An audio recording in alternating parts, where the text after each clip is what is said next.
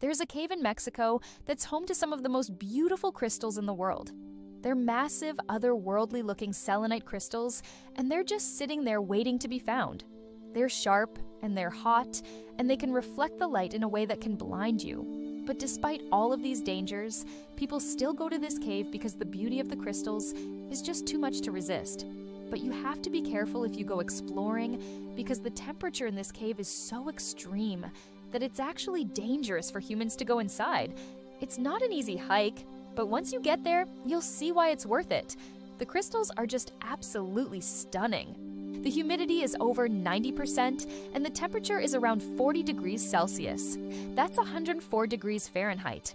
And to put that into perspective, the hottest air temperature ever recorded on Earth was 71 degrees Celsius.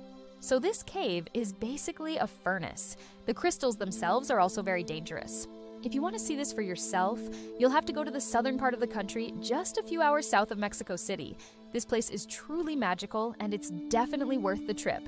Thanks for watching, and I'll see you in the next video.